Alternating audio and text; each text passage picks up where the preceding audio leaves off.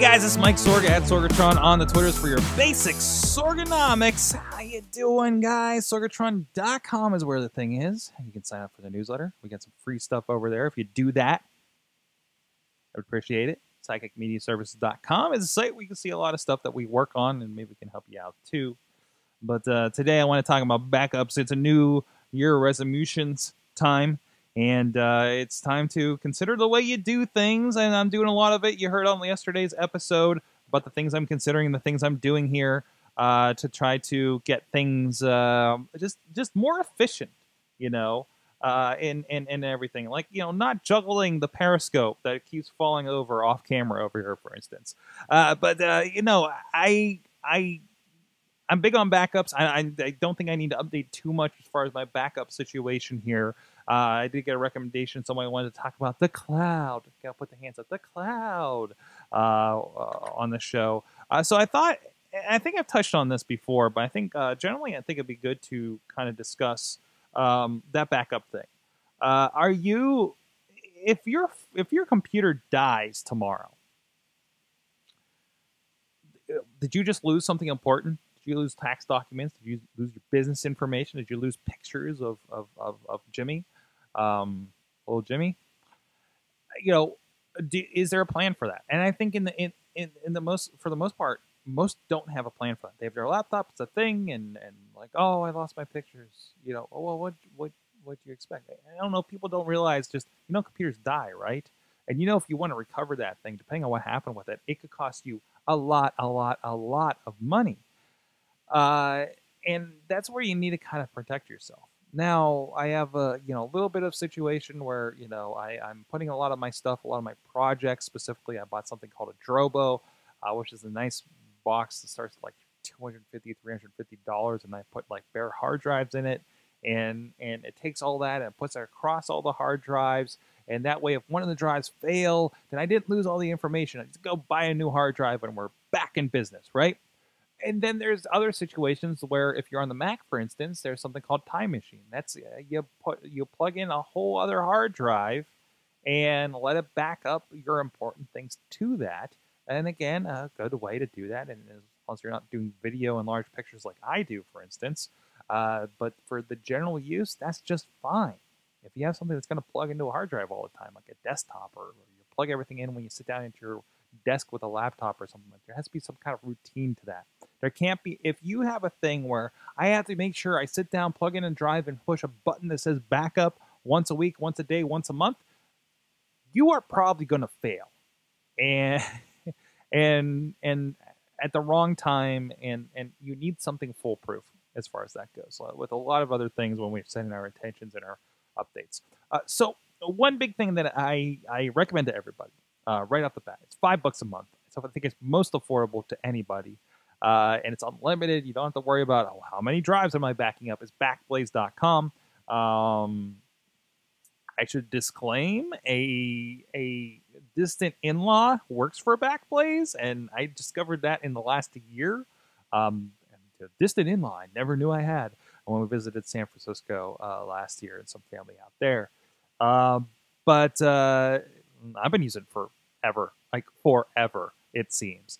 And it's the thing that I put on my office computer that's hooked up to all the backup hard drives, and I have terabytes of information out there. Now that's ridiculous. It will take you months to get that stuff up there. But if you just have a computer with stuff on it, and you're like, if anything happens to this computer, I just really like to get the stuff back. Just put that on your computer, pay the $5 a month, and you don't have to worry about much of anything. It should upload all the stuff important on your computer, and it's actually smart enough that it's not going to upload like your operating system or anything like that you're going to be reinstalling anyways. And you can go out and download those files if you need them, or if you need a lot of information, it's up in the $100 range, but they could send you a hard drive or a thumb drive with that stuff in the mail if your internet can't handle that, right? Then you go to, you know, situations where, so my laptop, I don't pay for another Backblaze on my laptop. I'm already paying for Google Drive. And I think you can interchange OneDrive from Microsoft. You can interchange Dropbox in here as well. or anything, any other cloud service, maybe even Amazon's cloud drive or iCloud, maybe a little bit as well. If it fits your use case and it works for you and you're on the right platform. But any of these, and the way I use Google Drive, again, it's interchangeable. That's where the important files go. So the laptop I have, I had to skimp on the hard drive, only 250 gigabytes. I usually, if I took off all the work files, I usually have about 100 gigabytes free with all the stuff that's on there, programs and a couple of games, whatever else is in there. So anything I work on is in the Google Drive.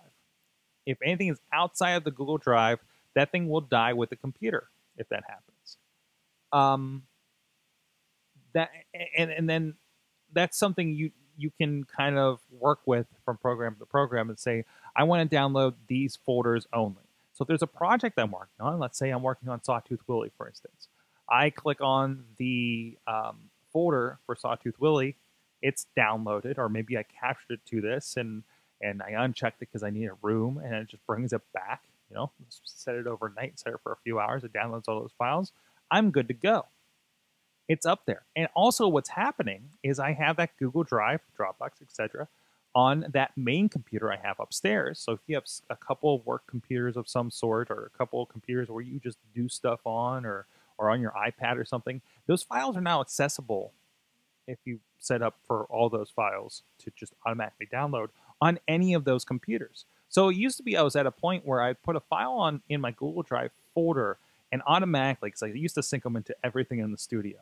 So I'll put this picture of a pro wrestler in my drive, Google Drive, on my folder on my laptop, and then within minutes, seconds, whatever the case may be, it would be on 5 different computers, ready, accessible, good to go.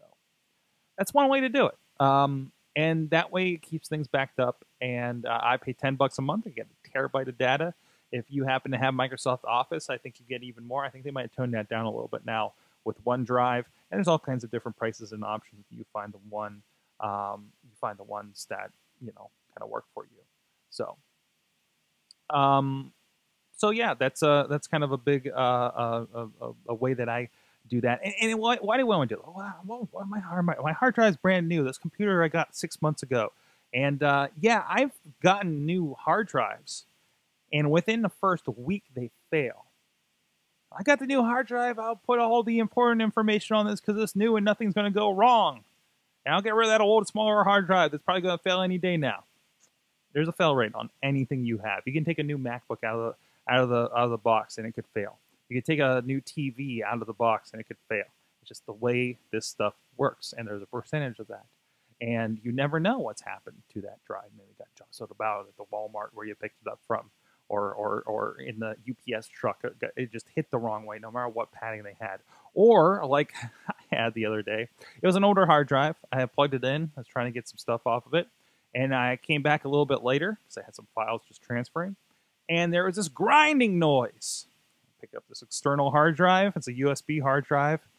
And I shake it, and hear a clink, clink, clink.